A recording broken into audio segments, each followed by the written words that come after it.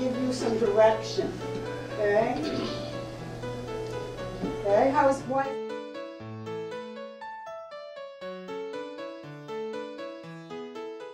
So today I'm going to break out a new standard with you, and the first thing I want to do is get your idea of what you think of when I bring out and I show you that bag.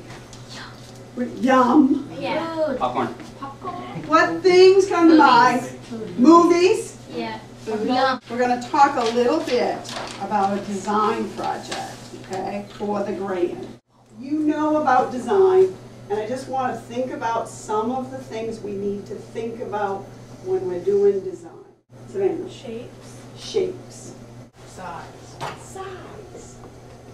Size. Awesome. You're arranging it, you're making this. Who do you need to think about, Kate? The audience. The audience. A topic. A topic. That's huge, okay? So bringing up your Google Docs.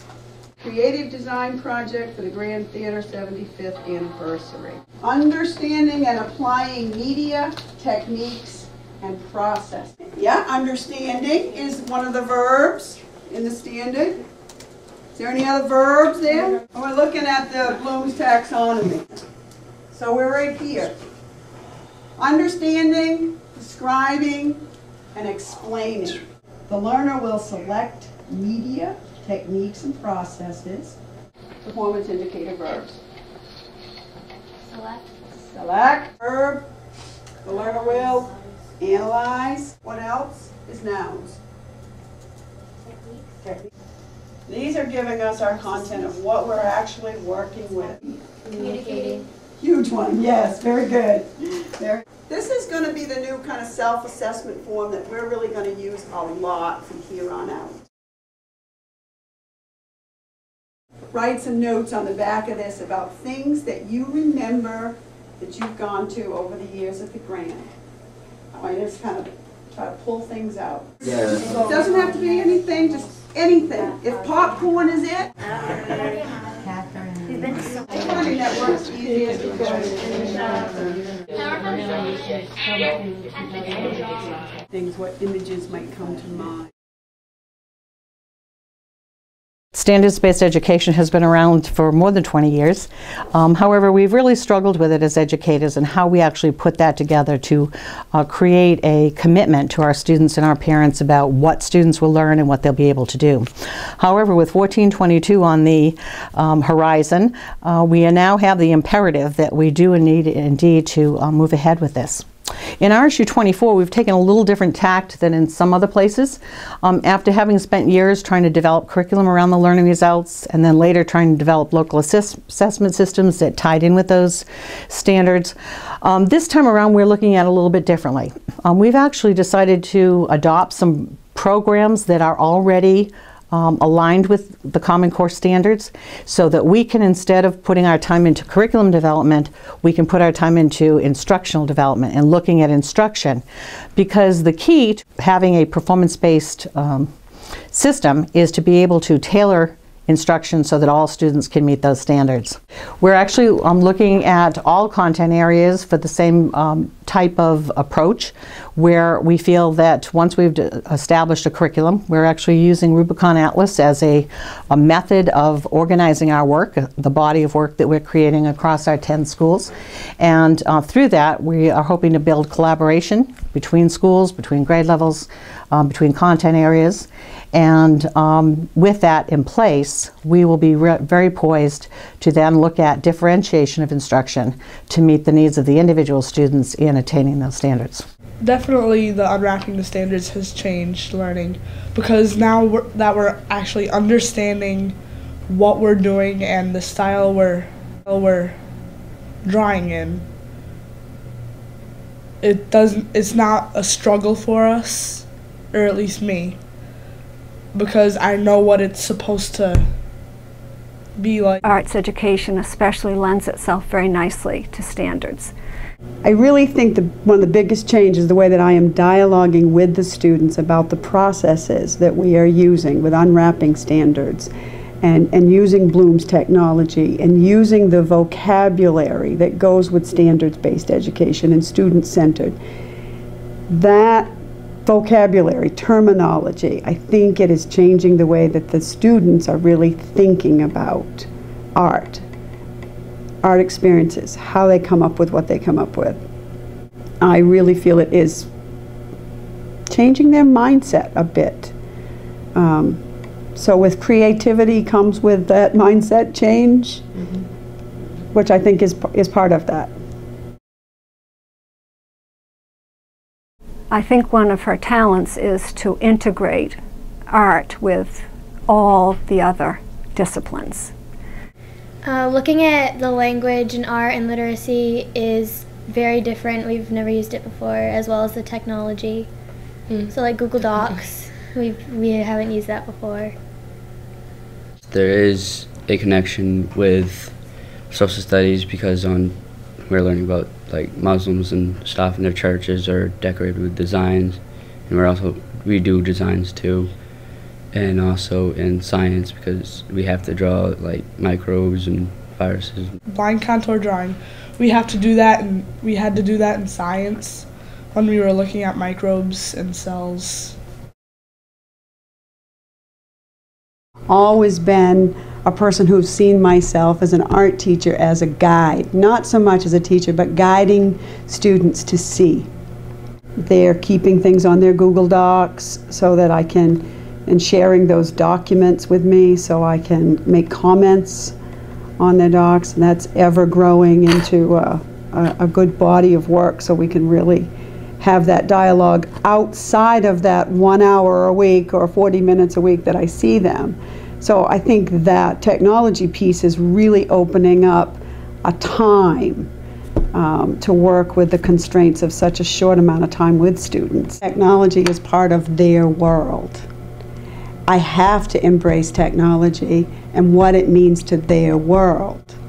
So anything that I can connect the art and keeping a good balance between art skills that are traditional art skills and art skills that are with technology is really an important piece, because it's going to help them again in their world and in their 21st century skills. They need to have both, and it is really about keeping that balance. And I found that technology has helped me with a large number of kids. It's a better organizer, a manager. You know, it's evolving. We used Photo Booth to take pictures of some of our artwork, and we're putting it on Google Docs to make a folder, and we're sharing it with Miss Snider. Yeah, those 21st century skills are definitely helpful. They have the authentic, audience, so that, and some of them are sprung from, art and vice versa. They may write a paragraph or a story and then illustrate it, so it kind of appears in both. So, in being in the same neighborhood, the same platform, okay, with the Googles, you can access it. I am always checking in with students one-on-one, walking around the classroom, really conferencing with them. I use a lot of formative strategies, knowing where each student is. Unpacking the standards, we are using the Bloom's text. Yeah, assessing ourselves after our projects and seeing how we've improved. The assessment piece that I refer to is on the Google Docs. It tells you things that you need to put in your artwork, and it makes it a lot easier, so you're not just sitting there with a question mark. Started with the studio habits of mind, using that as a really good self-assessment piece. Really starts them to be thinking more about their processes. Assessment has been a difficult piece. Currently, I teach in 2 schools. I have about 350 students. My schools have had different grading systems in the past. They're trying to come together with more common ground, but kindergarten through 2nd grade has one system, 3rd through 5th grade has a system, 6th through 8 has the letter grades, the numerical grades. So I have to take and put all of my grades in a way that matches and meets the demands of what my schools are asking for. Even though I teach a standards-based curriculum, that grading doesn't look like that in the beginning on paper. So I keep a checklist of daily attendance, and on a daily basis I give students whether a check minus, a check plus, as to the concepts and the skills of that particular class. So we want them to understand how they're meeting a standard, and to talk that language versus an 85 or a 90 as to what that actually means to a student. I think knowing what the standard is and knowing whether they met it or not is much more specific. And we've really started having that dialogue with the students. And I think the students can explain what meeting the standards are going to be, and they can explain that to their parents, they can become our advocates, the students can, because they're going to understand, because it's going to come from their experience. The arts, to me, are really ahead of the pack in many ways, because in the arts, performance-based assessment has always been the case. We know that when students create a piece of artwork, it's not finished until it's really finished, and students are encouraged to keep working at it until they've reached a level of acceptance of that work.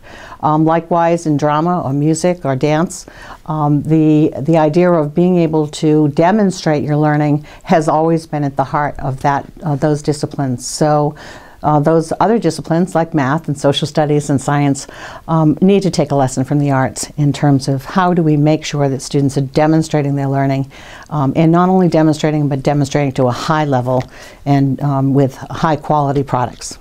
We have the whole child. It's not just reading and math.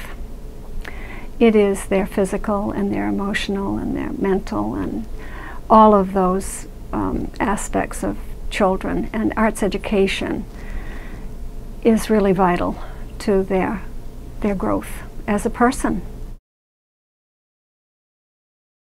We have started in this school with common language about standards. I think one of the most important things we need to do is not only talk with the students about this and what kind of learning what does learner-centered mean, but also to educate the parents in terms of what kinds of things they're going to see differently. Whatever it was that showcased their spark, their interest in a creative way. I was just standing back, watching all of these different things happen. I was watching kids make choices and decisions based on their own individual piece of being an artist that I really hadn't seen before this. Michael's sparks were music and welding, and he created this guitar, and when he presented, each student presented their piece of their spark to their classmates, he even awed his peers. And he went one step further when he made this, so that he could even play music. Things that contribute to a successful student-centered classroom. Of course, we need an ample space. Time. Students need time.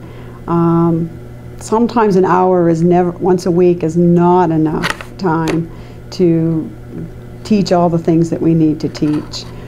Class size can make a difference when you're really working with tools and you're trying to get tools and supplies out in a timely manner, and allow the process to start and allow the process to get to a place at the end of that time where the students have felt successful. You need to have student choice. They need to be able to have that choice to really show their individual uniqueness. If we want to foster those creative skills that are inherent to each individual student, choice has to be a part of that. Funding, having the support of your colleagues really has to be a part of it, and to understand just why the arts are so important. Content and skills are they're there for me, and I'm sharing that with the students. Well, it's allowed me to collaborate with so many more teachers across the state. It's kind of motivated me to do more research into student learning. It's kind of fired up that what makes a great teacher? How am I going to help these students have the most successful experience? Because I've learned, I've shared resources, sharing documents, sharing methods. I don't feel that isolation that I felt prior to that. I have been able to share with my colleagues in the schools that I work with, my other arts teachers in my RSU, what unpacking the standards is really all about, sharing some resources with them. I think that it has given them some leadership that we really didn't have before. And I think that changes the mindset for students and administrators and parents when you really have that leadership there that can help us getting into 21st century skills and with students. You've got to have somebody breaking down some of the hard work to build that foundation piece that is going to be needed with our students. I have 4 very young beginning art teachers that are in my group, in my RSU. And we've had a lot of discussions about teaching art and where kids are today and what's coming down. And I gave them a little piece of what I called wisdom the other day, that I was where they were 20 years ago in Maine learning results just coming out, and I was overwhelmed and I had a lot of anxiety. But I thought about, at that time I jumped on board and I got involved, because the more that you know about what is going on in initiatives and reforms really helps you be a stronger, better, more effective teacher. In each and every one of those young teachers, I see a spark. And I see the light and the hope that they talk about when they talk about their students and the work they're doing with their kids. And it's that light and that spark that will get them through any initiative that they jump into and take hold with. With the grant, this is their, what do you call it, logo. Thank you. Their logo that goes on most of their communicating anything that's going on.